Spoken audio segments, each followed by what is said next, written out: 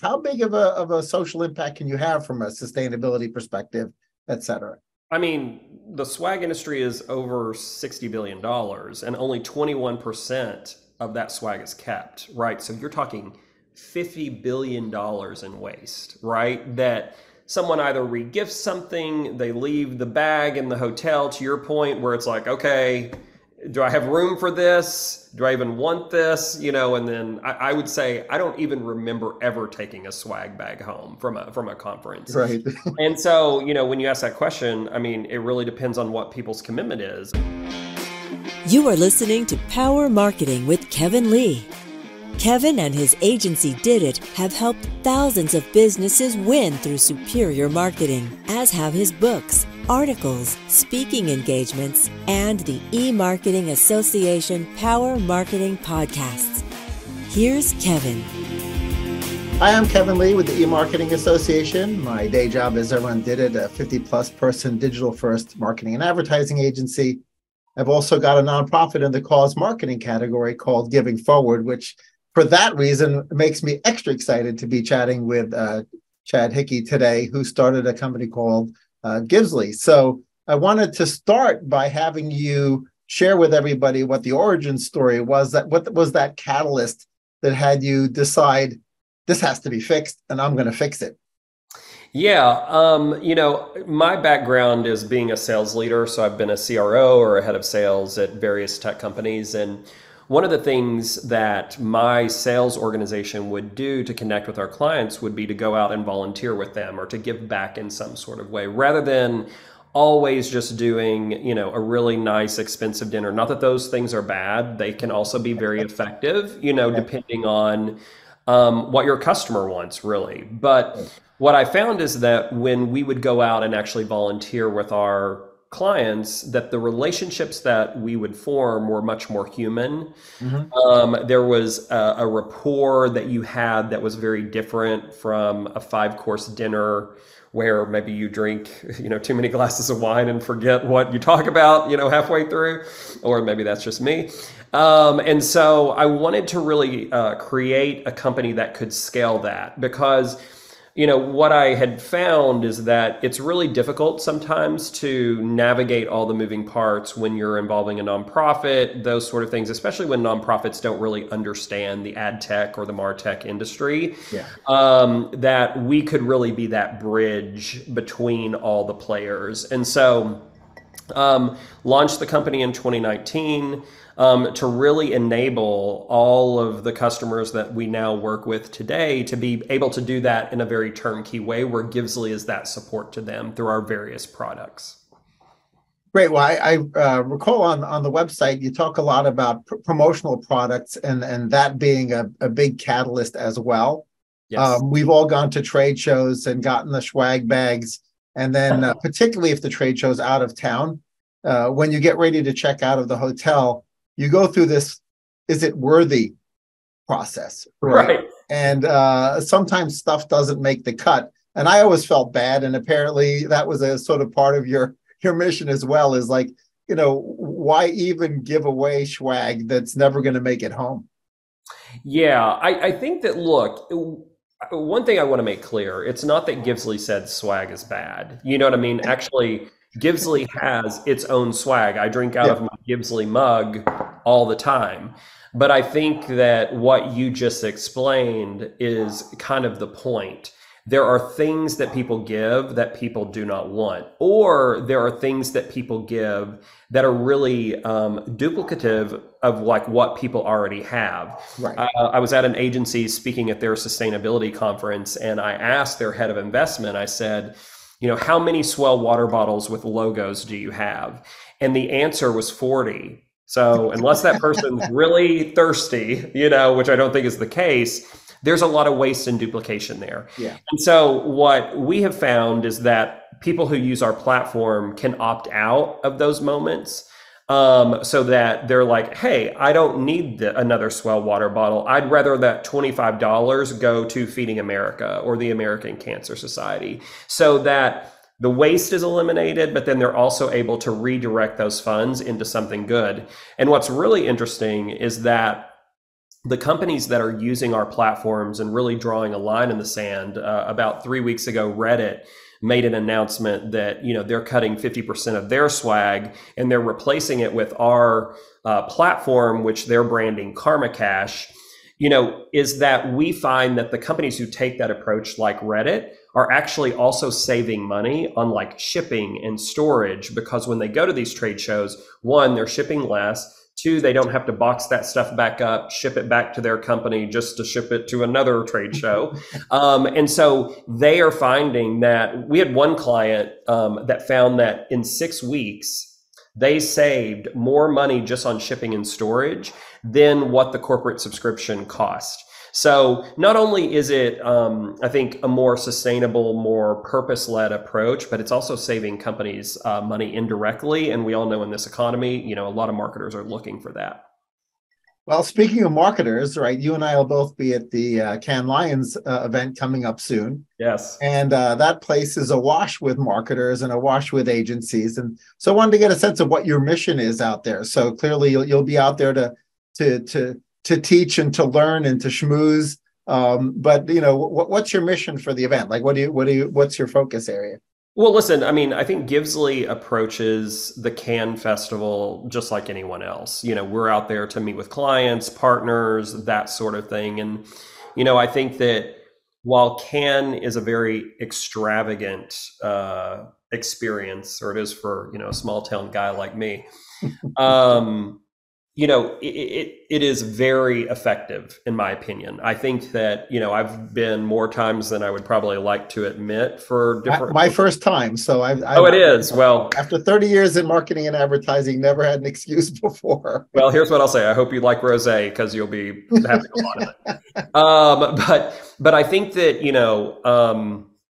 what I've always found at the Cannes Festival, specifically with the people that are there, is, you tend to have a group of people who are more senior. And so I feel like people's defenses are down. I think you're in the south of France, you're in a beautiful setting.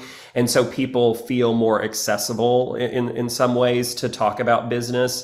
Mm-hmm. So that's the first thing. I've always found the ROI from that event very impactful.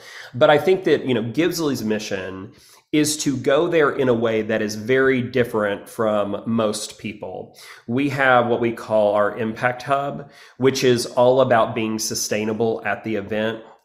We have an apartment, or really 2 apartments, at the festival, where companies come in and they have their private meetings there. So there's probably 4 or 5 different companies that will have their meetings there. But then we also have content. So people will be speaking on our 3 pillars, which is DEI, sustainability, and then community. And think of community as, mental health, animal welfare, things like that don't necessarily fit into the first 2 pillars. And so we have some really great thought leadership there. And I think that really what our goal is to show the people, the companies that go and, maybe they have a yacht, and listen, done yachts in the past. We've done the cabanas in the past at previous companies, not at Givsly. But it is to show companies that, hey, you can come to this festival.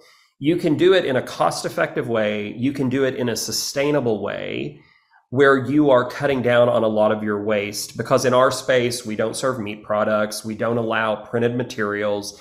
Down to the fonts that we use and our branding. The fonts actually donate back to cancer research.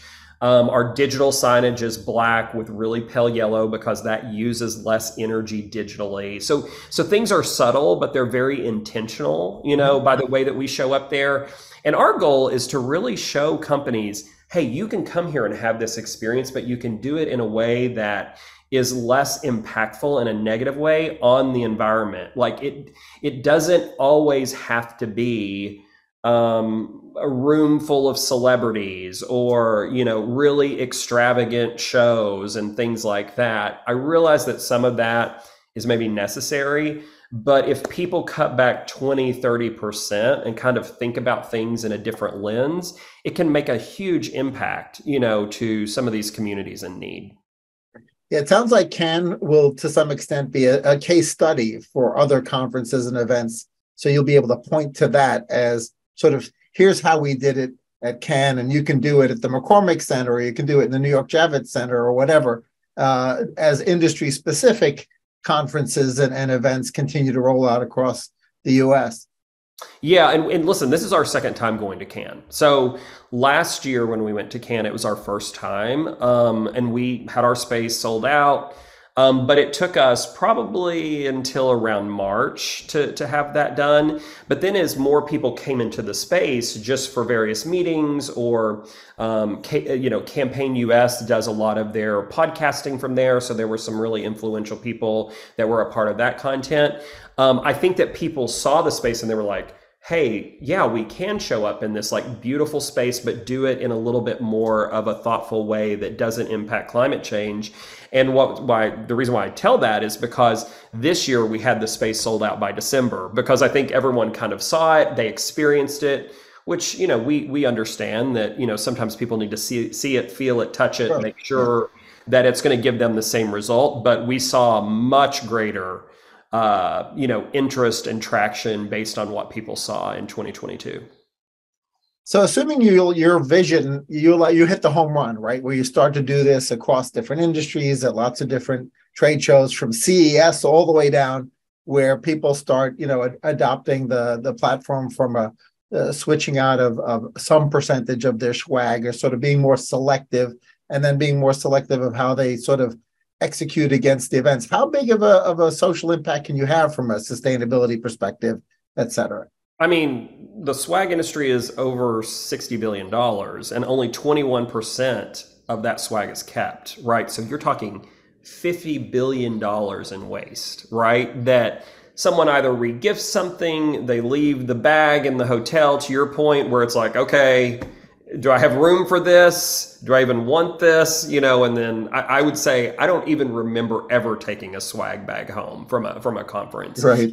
And so, when you ask that question, I mean, it really depends on what people's commitment is. I mean, what I love about what Reddit has done is I really feel like they're leading, when it comes to the companies that we've experienced, because they're saying, hey, we are cutting 50% of this. We are seeing that customers don't respond as much, and that they want to feel like they can make an impact, but they're busy in their day to day. Like we get that, right? Like we all get busy. We can't do as much as we want to.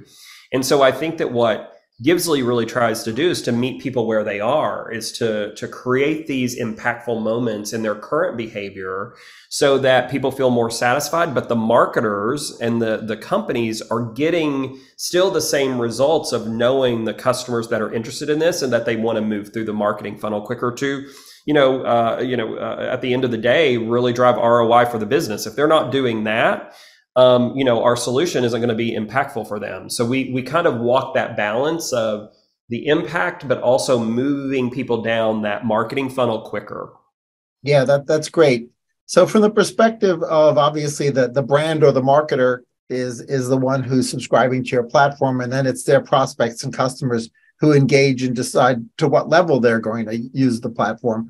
Do you suggest that the marketer curate a group of nonprofits and then give choice to their customers or their prospects as to sort of where that money gets deployed that would have been a useless water bottle? Yeah, they definitely curate it. So it's typically up to the partner company that is partnering with us and creating that offer. We call it a donation offer, but that donation offer is typically curated by that company so that they're aligning with their values, or they're aligning at a moment in a month, right? Like with June, we may have some partners that select, nonprofits, even though they're at Cannes, nonprofits that support the LGBTQ plus community, just because, it's Pride Month. So it really depends case by case, but yes, it is the person who has bought the corporate subscription to the Givsly platform that is curating the nonprofits. So one thing I noticed back when I was running WeCare, which generated $8.3 million for nonprofits through cause marketing powered shopping, and now with Giving Forward, is that we find that the sort of consumer, or the person whose behavior has to change, they tend to have some pretty strong opinions, particularly at the category level, as to which nonprofits they like most. It's not that they're anti one nonprofit, but when given a choice, they feel a much greater emotional pull to a category of nonprofit. Sometimes they're more or less indifferent within the category, as long as it's sort of a strong brand within that category. But they do definitely have an opinion. Have your customers, the brands and marketers, sort of toyed with that idea of sort of, I want to have an animal cause and I want to have a children's cause and I want to have a sustainability cause, and sort of providing a modicum of choice without going too crazy, because too much choice is paralyzing to an individual. You hit the nail on the head with that. So in the product, typically people can offer up to a max of 3 charities, right? And the reason why we do that is, I say, people support causes, they don't always support a nonprofit. So the example I always give, if somebody said, "Hey, Chad, do you support women's rights?" I'd be like, "Absolutely, all day long." You know what I mean? If they said, "Well, okay, what nonprofit in Oklahoma," I'm just making something up here, in Oklahoma, do you know that's local that supports that? I wouldn't necessarily know how to answer that question, nor would the general public know how to answer that question. And so the reason why we max it at 3 is because we do feel, and we have seen, that people get overwhelmed by making the wrong decision. You know what I mean? And so the more concise you can keep it, and to your point, the more broad, because I may care about one thing, really strongly, but there may be another thing that doesn't really speak to me. It's not that I don't believe that mission needs help, but just for me personally, may not be a hot button for me, right? And so with those 3, we try to encourage a variety. And we also try to give that consumer a little bit of information about each of those nonprofits, so that they don't get overwhelmed by 5 or 10 options, so that they have a hard time choosing. So one thing I'd love to get into a little bit more is, obviously there's the direct, replacement of those marketing dollars, which would have been an item and now are becoming a donation, right? And then there's the sort of saved social impact from a waste reduction perspective. And both of those are really important KPIs. So are you finding that one of those sort of is more exciting to your marketing clients, that they're sort of more excited about the dollar figure, or they're more excited about the fact that we saved, X amount of waste? I think they care about both. I think that obviously sustainability has been a very big hot button in the last year and a half for our clients, because they're primarily in marketing and advertising. Right. And there's been a lot of focus on the digital supply chain, so the delivery of ads and how there's so much energy used there. And it is a very, very important thing that be solved. However, it's not the only thing that makes you a sustainable company, and so there was a recent study or article around marketers' perceptions of sustainable products when it comes to marketing. And there's this perception that it's way more expensive. And there's probably some products that are, but ours is not. We say, "Hey, you don't have to go find new budget. You already have it. You're still going to get the same business result. It's just thinking about how you get that business result a little bit different." And so I think that we don't see people focus on one or the other. I think that people are starting to acknowledge that they have to broadly think about how they impact climate change. And I think that they are realizing that there is a ton of intersectionality with the way that climate change impacts, communities of color, people's mental health, right? Like last week in New York, I had a ton of friends that literally could not see outside their window because of the smoke from the Canadian fires. And so that wears on people's mental health. And so it isn't, "Oh, I have to choose this or I have to choose that." They all work together. Yeah, absolutely. So back when I had We Care, which was a for-profit in the cause marketing space, I initially thought that nonprofits would be a channel partner, right? But what I realized, and maybe I just didn't have the right formula, was that the nonprofits were so busy trying to keep the lights on and trying to accomplish their mission that they weren't necessarily, they didn't have the bandwidth, to be honest, to be a partner. And I don't know whether you've been able to get, because a lot of them do have really good corporate partnerships in place, or they're members of their board or members of the board or CEOs at these companies that may be spending 500,000 on marketing at trade shows, right? And so it's logical that you could use them as an entree into the companies, but I never was able to find the perfect formula from a sort of channel perspective to get the nonprofits excited. I'm hoping you did, because it seems like it would be a great channel partnership for you. How are you approaching the nonprofits in the ecosystem? Do they just come along for the ride, or are they sort of an important sort of co-marketer for you or co-partner for you? I think that the first thing is we don't charge nonprofits anything. Right. We are only going to raise money for them. Right. And so that's first and foremost our mission. The other thing, though, is that, these are budgets that nonprofits don't ever see. One of the other big pieces of or a catalyst to why we built a platform is, as we looked at, the ecosystem and the platforms that were out there to engage at a corporate level, some sort of values, nonprofit donations, they were all built for HR and CSR groups. Mm-hmm. And we don't build tools for those groups. I know that may sound very strange, but we don't. Like, what I say to people all the time, if purpose drives profit, why are the tools out there only for HR and CSR? And I say this respectfully, if there's any HR or CSR people watching, love those groups. But when you think about people who are inherently trained to tie spend to ROI, that is marketing and sales. Like, that is their job. They live and breathe that, because that is how they get budgets for the next year or the following year, is that they're showing how their marketing efforts are driving more business. Our tools are built to do that, right?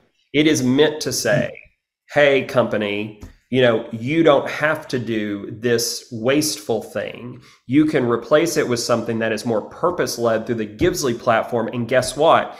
Your customer is going to do what you want them to do in the same way. So that's really the approach that we take. Right. So one other thing that and maybe this is in your platform, but it wasn't entirely clear as I was sort of learning about it. Can the donation amount go higher if the prospects and customers engage more deeply?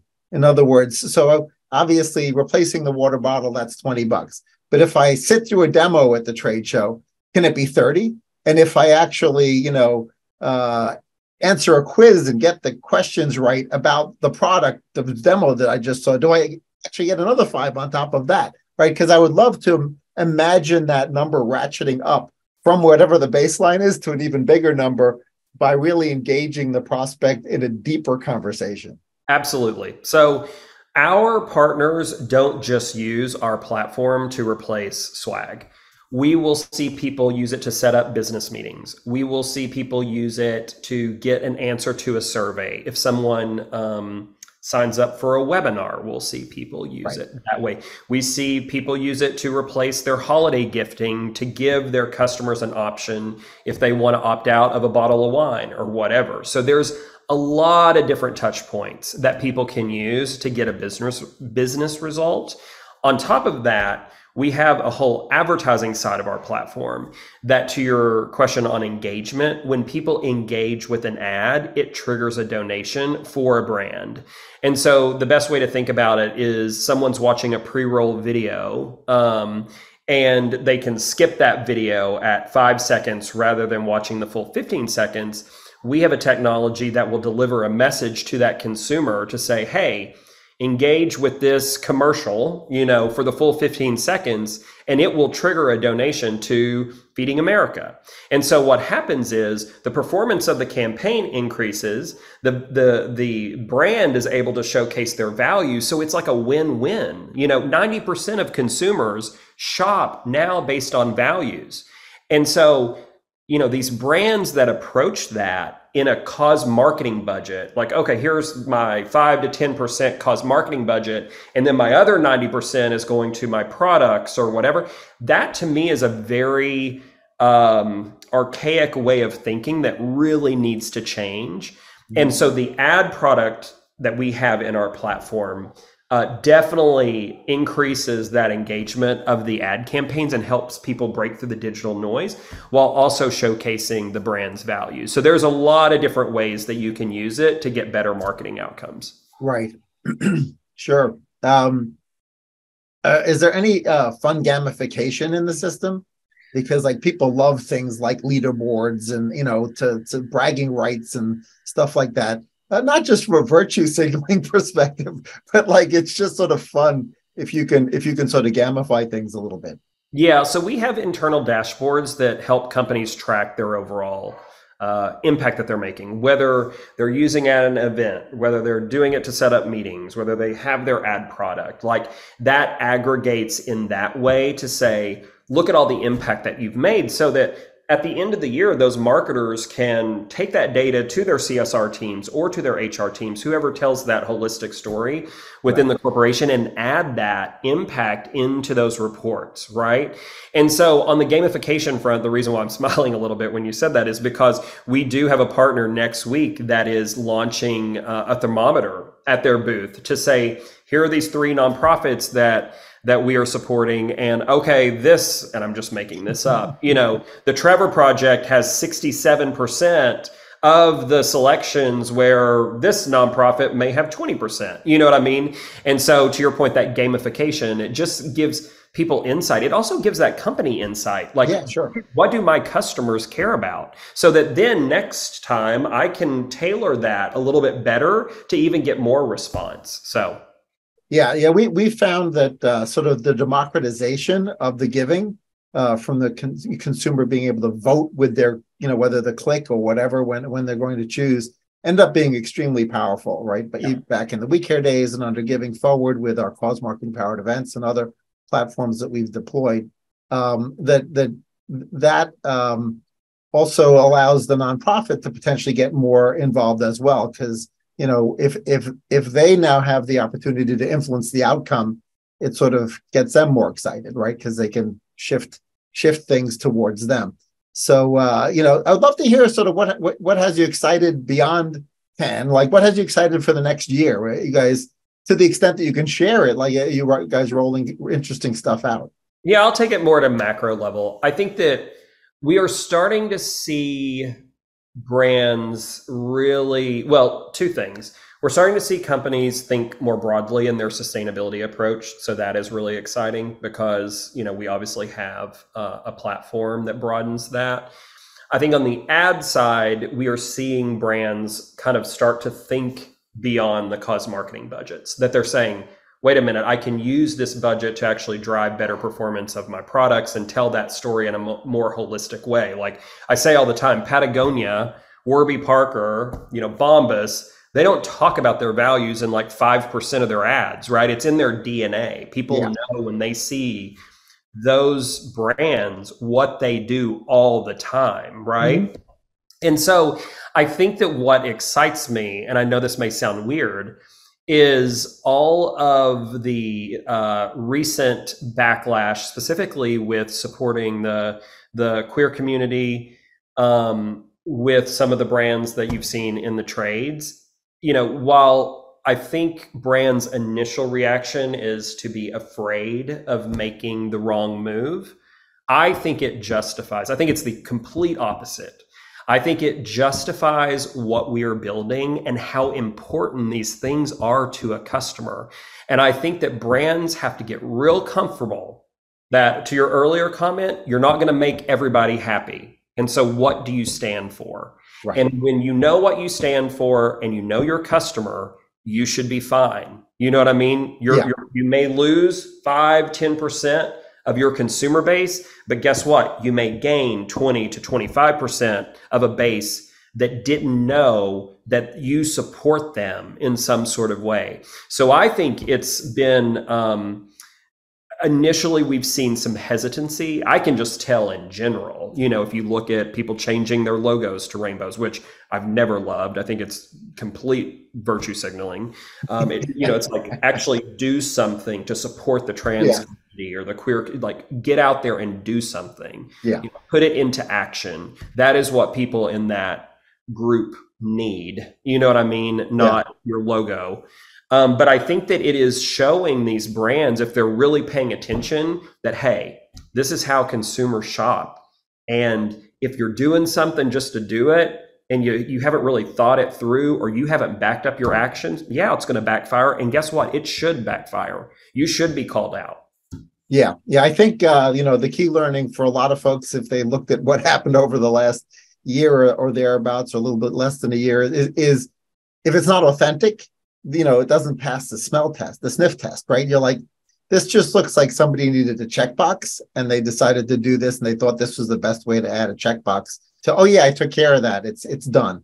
Yeah. And they don't live it. It's not part of the brand. It's not, and they're not fully supporting and throwing their weight behind something, whatever it is, right? Whether it's sustainability or and any other of the areas where there's a huge constituency that aligns with it, right? So obviously the marketer is excited about a constituency and like, oh, if only I could get this constituency to prefer my brand, wouldn't that be great? I could add 40 million in sales. Well, right. Yeah, it's not as easy as just adding a checkbox or a Band-Aid on top of something or adding rainbows to logos. Right? That's right. That's right. It really needs to be authentic or it's not going to pass the sniff test. Yeah, it's very simple. You know your values. You can back up your values. You should be fine. Right. Cool. Well, I look forward to catching up in Cannes and watching your continued growth. And I'll stop by and check out the thermometer and see if I can move them in one direction or the other. Help us drive some donations. That would be amazing. Absolutely. I really appreciate the opportunity to talk about Givsly. Likewise. We'll talk soon. Awesome. Thanks, Kevin.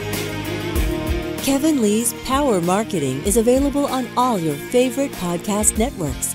Kevin loves helping businesses excel at marketing. Having marketing challenges?